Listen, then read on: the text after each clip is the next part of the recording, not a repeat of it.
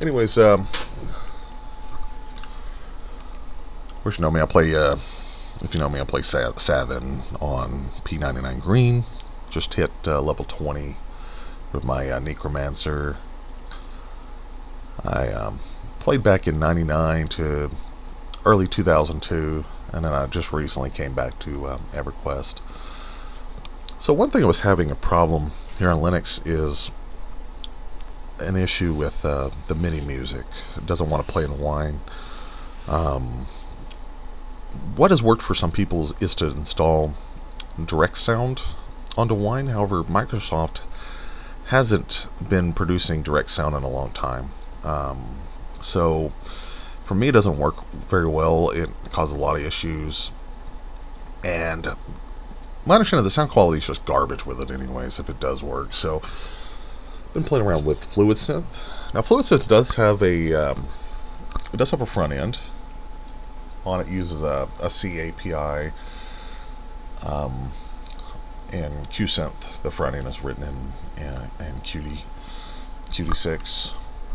So what I'm going to do is I'm actually going to try to make a build for Qsynth, the GUI for Windows. That way Windows users can also take advantage of Fluidsyth without using the command line. And I may even set up like a batch file or something on Windows that will call Fluidsyth directly. That way, if you don't want to use the Qsynth front end and have it open at all times, that you can do that method as well, and just have it run in the background nice and silently. I'm trying different sound fonts here. This one here, the OPL3, is as described as a sound font designed to simulate the classic MIDI sound of the Sound Blaster 16 and other YM262 enabled hardware. So I'm running this with a reverb and the chorus off. I got the gain set at 1. It's like from 0 to 5 and has like a 0.1 float you can use on that. Using through the ALSA because my system MIDI sounds a little better coming through ALSA, a little louder, and my MIDI source is the ALSA SEQ, which I'm not sure what the difference between ALSA RAW and SEQ is. That maybe have it running through Pulse. I'm not sure exactly on that. Anyways, I got it running have it set up to run as a background process here. So I'm going to try this OPL3 here in EverQuest in Project1999 Green without the reverb and chorus. And I already have that presently running here in the background under this process. So it's just a case here of just logging in.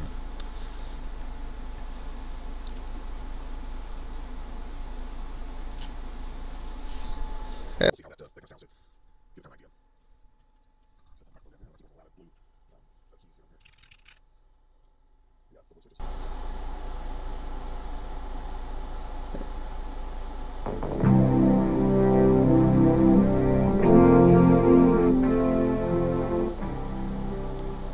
Disable my microphone a little bit.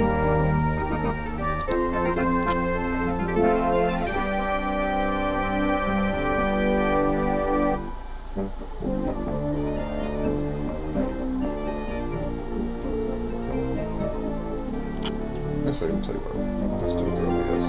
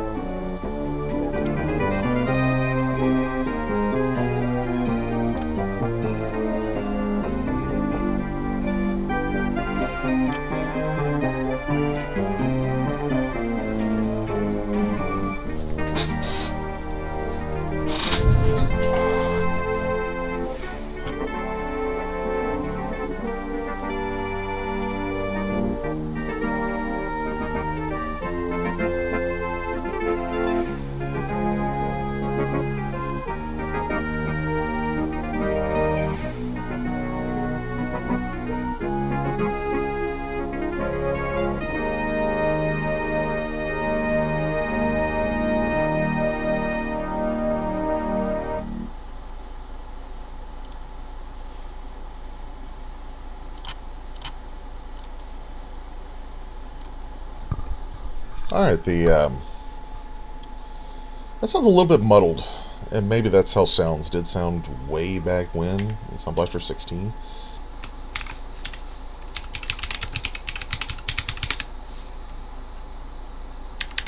Let's run this one again.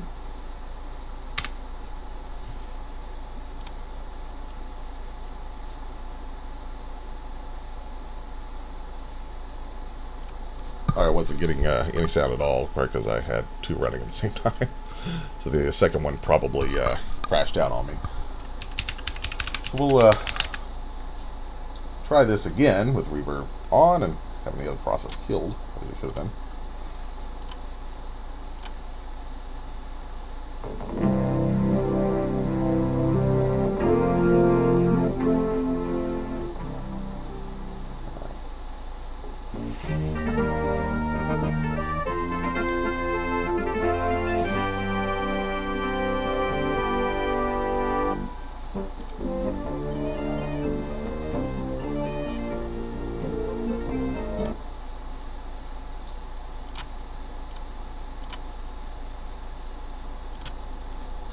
It sounds a little better, but I'm not too happy with it, honestly. So I've heard a lot better MIDI back in the 90s. At least, maybe not better, just what I'm more used to.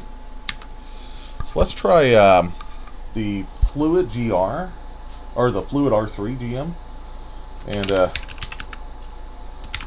try that one here, and we'll go ahead and start with the reverb and the chorus on, and see how much better that sounds for us here.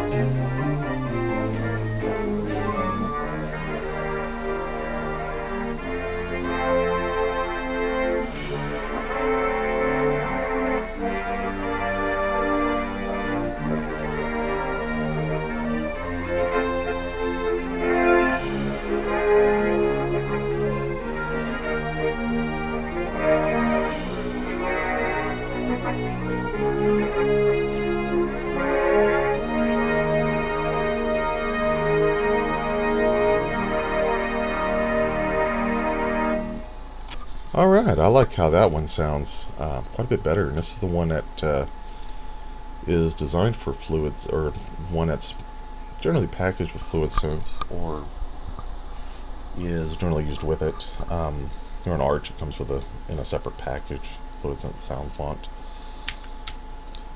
And what we can do here is go ahead and we can say no to this, put on the reverb and the chorus. Let's get the gain up just a little bit higher. Let's do this to 1.5 on the gain. I'll run that back on as before.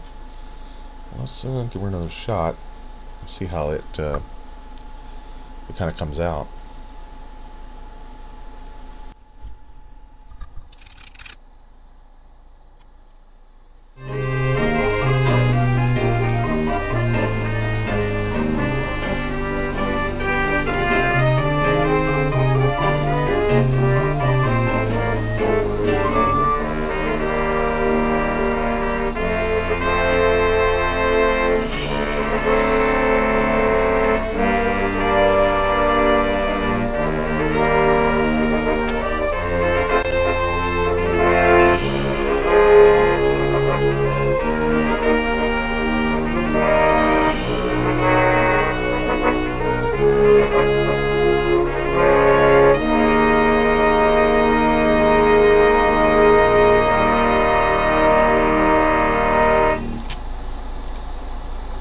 liked it a lot better without the reverb and chorus.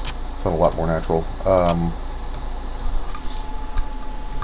Wow, so far that's been my favorite here, is the Fluid Arch 3 GM, just Soundfont 2 file. And there's others that I found on here, and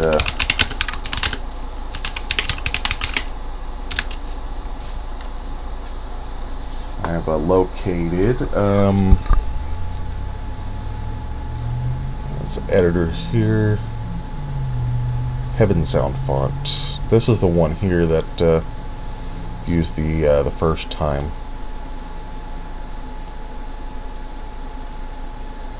It's a grand piano. It's just the Git version of Fluidsyth. Symphony Orchestra.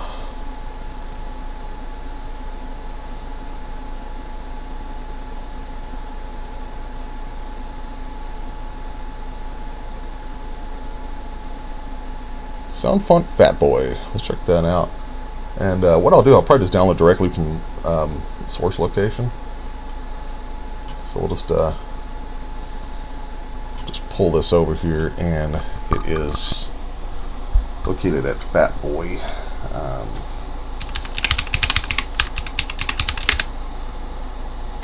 There it is, and let's go here. The package source location is here.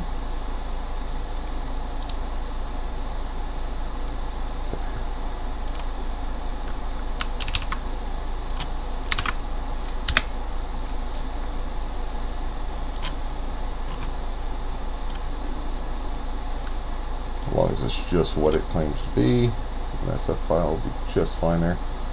And I'll just put it here in builds, and put it there. Fluidsyth. So I should already be at that location. And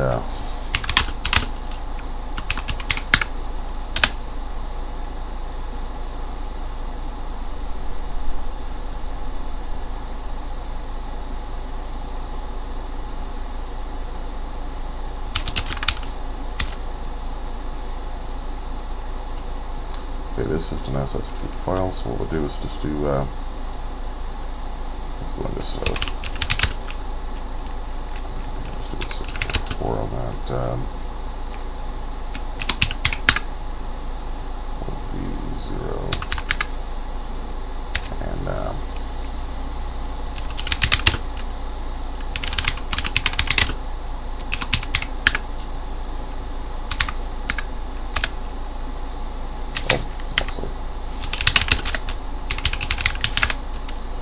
and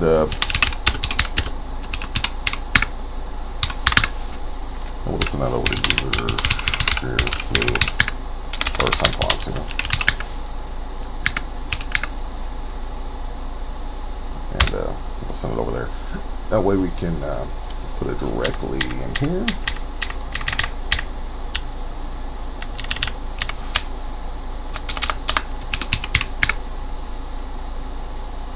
Let's give that a try without the chorus and reverb, and we'll go ahead and run a rev request.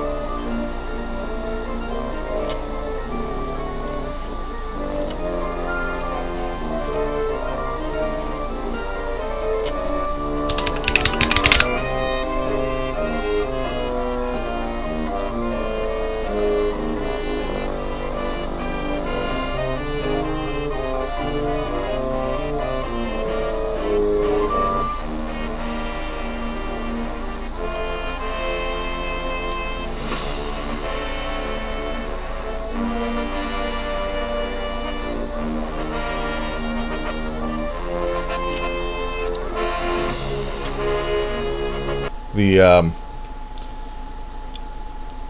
that one was okay. But we can definitely try some others here.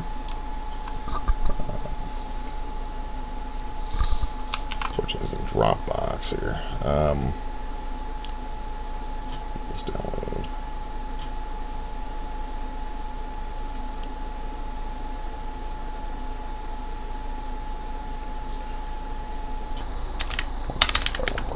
And then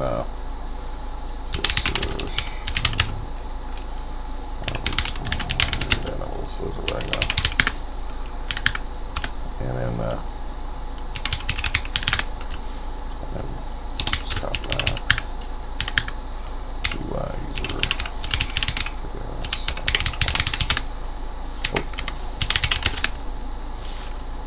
And let's try that.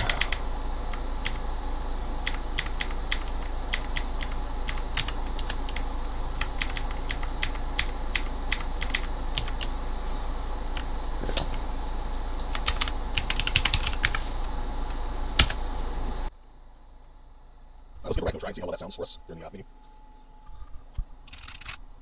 We'll have to stay in that server login all the time.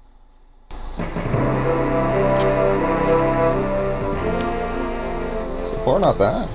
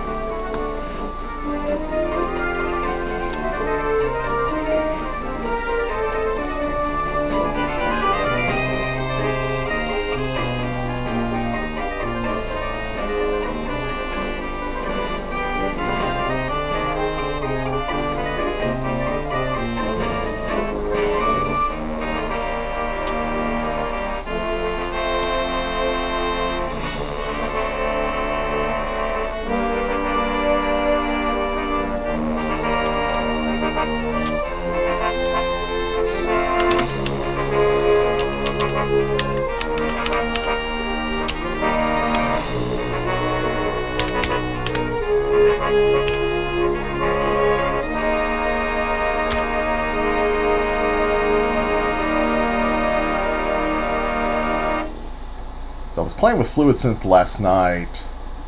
I kind of came out with a kind of how I want to run it in the background. And we can actually just run a shell. Let's just remove the dash I here. Let's go ahead and put the gain to 1.5. Let's go and turn on the reverb and on the chorus. And I'm just going to use put it directly to the home directory. And let's do build Fluidsyth and use a GM. We'll try that here. So this here shell you can actually do like set the gain to 1.5 or however you want to do it. I think the command line does it 0 to 10 and this does it 0 to 5. So I don't know why there's a difference there. But we're going to go ahead and run it that way to run it in the background and see how this new sound font kind of comes out. And of course we can also use Qsynth here.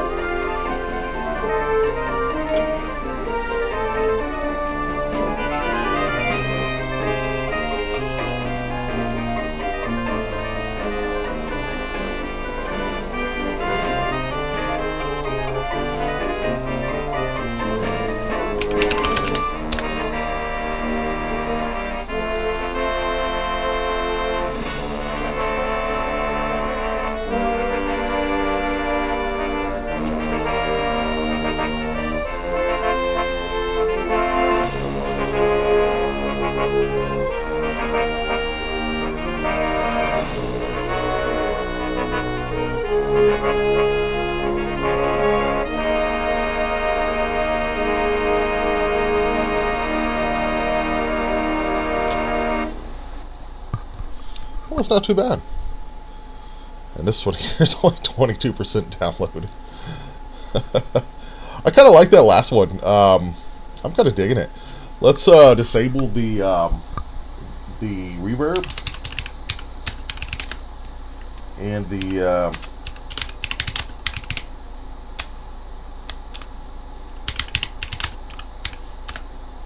okay, so we just do off on that one, or Boolean 10, and let's give it another shot here.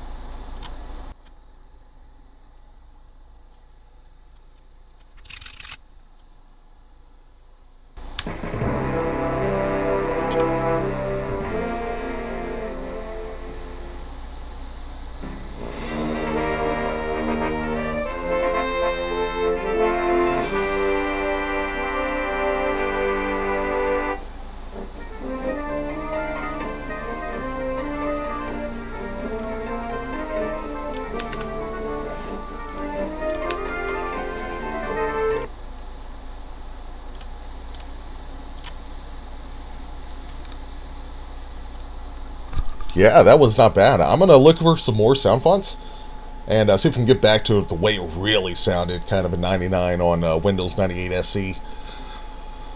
And I'll see if this one here sounds a lot different once it finally gets its download done.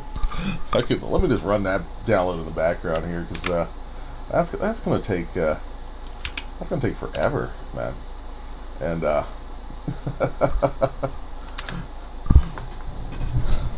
well, I should have suppressed the standard output, but yeah, yeah,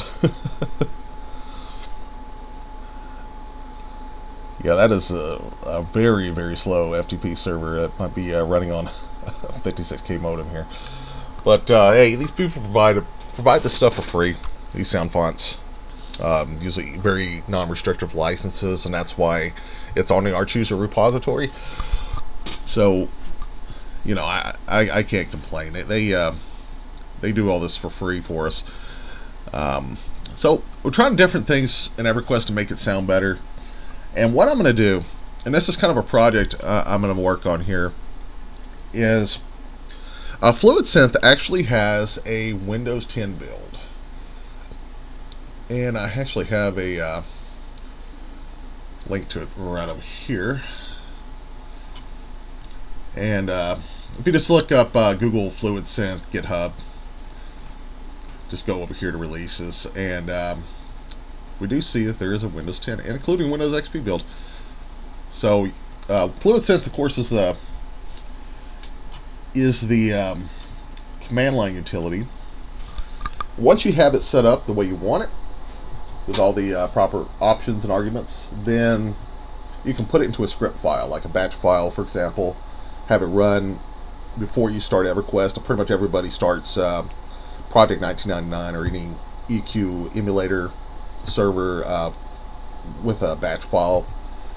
So that way you can just throw it in there, have it run without a GUI having to be on your system. But this, I'm going to kind of show you what Qsynth looks like, and it actually is pretty nice. And of course, you can activate the reverb controls. Gives you a ton of reverb controls and chorus type of controls as well. And it can make these sound really, really nice. And you can even look at the various sound fonts here. These are the ones I have installed with that, but I can put in the other ones. And you can even look at the various instruments that it's using when it's playing.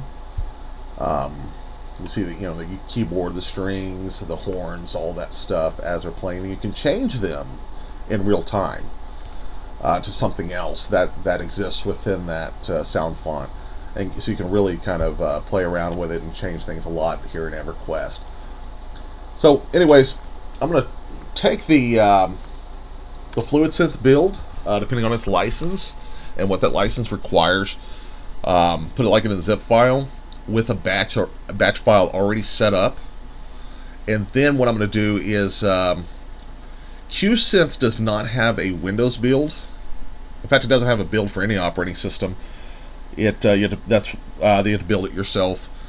Much easier to do on a Unix-like type environment like Linux, because you're probably going to have CMake and everything, so you can actually build Qt programs. But Qt does have a way of building on Windows, and since Fluidsyth includes the libraries it needs for the API for Qsynth, because I don't think Qsynth works directly with Pulse. If it does, that could be a problem, because Windows is a totally different sound system that I'm not familiar with. But as long as it just interfaces directly into Fluidsyth, then I should be able to make a Windows build. So you can use that GUI, have a batch file ready to go, Fluidsyth ready to go, including the sound fonts. Zip it all up with license files and include it, or make it so you can put it directly into the your EverQuest EQ emulator directory that you use to connect to EQ emulator servers. And all you have to do is unzip it and then run it, and then you can change the sound file. So also include in that a pre-made config file, so you can change the sound fonts directly in there and set up the call arguments and options to automatically look at that config file.